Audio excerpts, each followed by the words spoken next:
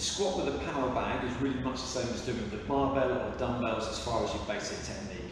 Only slight difference getting the thing off the floor, and for some people they might find it more comfy sitting across their shoulders. So it's exercise for the quads, for the hamstrings, and also for the glutes.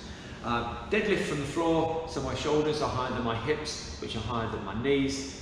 I'm taking this nice comfy grip, deadlift from the floor. From here I'm upright rowing, shoulder press, and onto my back.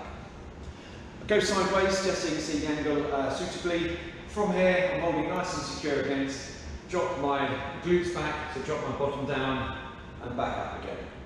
My legs go from right angle back to straight but not totally locked, keeping my head upright as I go between.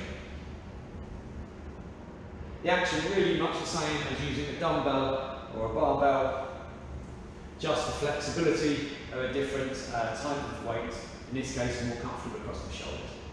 When you finish, shoulder pressing back up, roll it down, drop back down to the floor as a reverse deadlift. Shoulders higher than hips, higher than knees.